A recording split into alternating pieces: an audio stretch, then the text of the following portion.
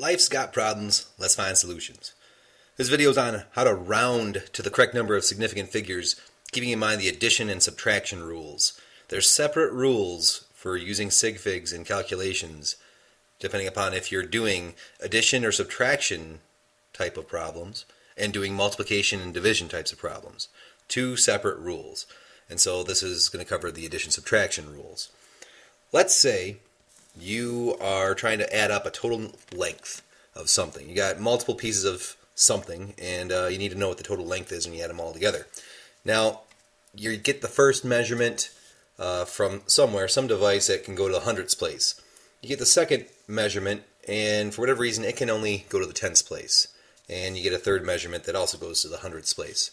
Now, I'm willing to admit, I don't know how often this is going to happen, where you're trying to get a total length, and for whatever reason, the device that you use to measure the first and third reading, which could go to the hundredths place, is somehow not able to be used for the other measurement that can only go to the tenths place, so you have to use some other less precise instrument, but so be it. Let's say you got a situation like this. Now, you want to add these all up to get a total length. As the, I would hope, third, second grade math student in you can do, you add these all together, and you're going to wind up with a value of, according to your calculator, 33.06. So our answer that we would get, 33.06 centimeters, that looks like it should be the total length. And if this was, third grade math class, okay, you're good, you got your answer, you're done. But when it comes to significant figures, we have to be honest with our measurements. We have to be honest with how much of this we actually know. Do we really know that the total length, when we put all these, these three things together, is it really going to be 33.06 centimeters? That's a precise statement all the way to the hundredths place. We only know two of these numbers to the hundredths place. We have no idea what's happening over here. So in this hundredths place for this second measurement, we don't really know what numbers there are. Our instrument couldn't tell us that. And realistically, if you remember back to previous video, this could really be 3.95 with a bunch of zeros afterwards realistically. Or this value could be 4.149. It could have been that if this was measured with a digital type of reading. But it could also be from estimation. It could be somewhere, anywhere in between there. So there's plenty of uncertainty. We don't know what this number is. And so this one has some uncertainty. In the other measurements, it's the hundredths place, not the tenths place, that has some uncertainty. It's their thousandths place where we really don't have any information on. So in our final reading, since we don't even know what's happening here in the hundredths place for this measurement, and it was added in with the others, we really can't trust this 0.06, specifically the 6. We don't know that for sure.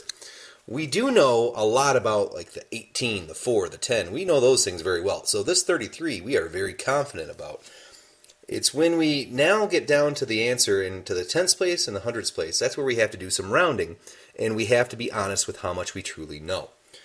The rule for adding and subtracting and how you round with your significant figures is you will round your answer to a place value that was the least precise place value in the numbers that you added or subtracted together, or both. You could do a mixture here of addition and subtraction.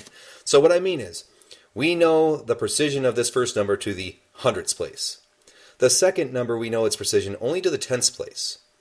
And in the third number, we know precision to the hundredths place. So it's the tenths place, which is the least precise of our measurements, the least precise one that we know. And so that means our answer must be rounded to the tenths place. So we have to round to the tenths place, and that means we're going to look at the other number, and if it's 5 or greater, then we're going to round up, just like your rounding skills from your older math classes told you. So since this is 5 or above, it's a 6, we round this up by 1. So we're going to actually call this, once it's rounded with sig figs, 33.1. Don't forget your units. By the way, when it's the non-rounded answer, I like to call these the raw values, so the raw number. And in this video, future videos, I'm going to call that the unrounded number, call it the raw number. Okay, so let's try an example problem. We've got 8.24 plus the quantity of 13.26 minus 11.1 plus 105. If you know your order of operations, you know that these parentheses that I put in here don't really mean anything. So I can add and subtract these in any order that I want to, and when I get to the end, that's when I'm going to round. You don't want to do any in-between rounding for this, because everything involved is addition and subtraction. So we are all within the same rules of addition subtraction for sig figs. So we can just type this into the calculator as we normally would. We've got 8.24 plus 13.26 minus 11.1 plus 105. All right, so our raw answer that we're getting from this is 115.4. 115.4 what? I don't know. I don't know what the units are. We didn't give units to this problem, but that's my value, 115.4. Now, even before I calculated this out, we could see what the precision is going to be of each value, assuming these are measured values. 8.24. 13.26. These are both to the hundredths place with their precision. This one here, 11.1, is only to the tenths place. So this would at first limit it, but now we look at this other one, 105. That has only precision to the ones place. This is my least precise measurement. It's all about the decimal places and which one has the least precise one. So 105 limits us to having precision and knowledge of our value only to the ones place. I might also mention, notice like because the hundredths place had a 4 and this hundredths place had a 6, those became a full value of a tenth. And that's why on my calculator, it only reported to me 115.4. It didn't report to me 115.40. That's going to happen sometimes. Your calculator doesn't know that you might want to know that that 0 was there for the raw value. So just keep that in mind. Sometimes maybe that 0 should have been kept for sig fig reasons, but the calculator got rid of it. So in this case, we're just going to round to our ones place value. So we look at our ones place and look at the next place over. In the tenths, we have a number that is not 5 or greater. It's just 4. So we just cut it off. That's our raw value, 115.4. When rounded, we are at 115. And again, I hope that makes sense. 105, we had no information as to what's over here on the tenths place. We don't know what any of this value is. And so we're going to assume whatever that value was is not significant enough to change this to 115, go up to 116. So we're going to treat it just like that. Also, you might be noticing like, well, if it was something, wouldn't that have still made that 0.4 become a 0.5? Well, maybe, but some of these other values, when added up, they had some uncertainty too, so maybe this 0.4 is already inflated. All right, so try this problem. Come on, you can do it. I believe in you. Go ahead and pause the video, work this out, and then round it to the correct number of significant figures. Then go ahead and press play and see if you get it right. Okay, so if in this case, with the parentheses, well, now this does kind of mean something because I'm subtracting whatever's in this quantity. But keep in mind, everything in this problem is all addition, subtraction, so it's all within the same rules. I'm not going to do any in-between rounding here.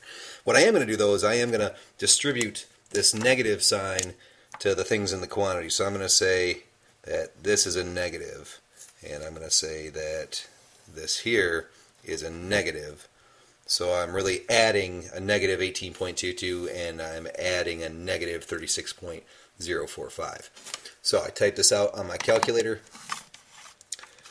162.9 minus 18.22 minus 36.045 plus 0.59. And we've got, for a raw answer, raw value, 109.225, and that is raw. Alright, so if that's my raw value, now if I'm looking at where I need to round my sig figs to, go back into the problem and I can see that I have precision to the tenths place, precision to the hundredths place, precision to the thousandths place, and precision to the hundredths place. So it was this number here, my first number, 162.9, that is actually limiting me to having precision only to the tenths place in my answer. So I have to round to the tenths place. The next number is not 5 or above, so I'm just going to cut those off. And we're going to call for our final answer 109.2. Did you get that answer? If you did, go tell mom or dad you deserve extra toppings on your dessert today. So that was the addition and subtraction rules. Next video is going to show you that there's a different set of rules for how you round with sig figs with multiplication and division. So keep that in mind and check out the next video if you want to learn more. Lund out!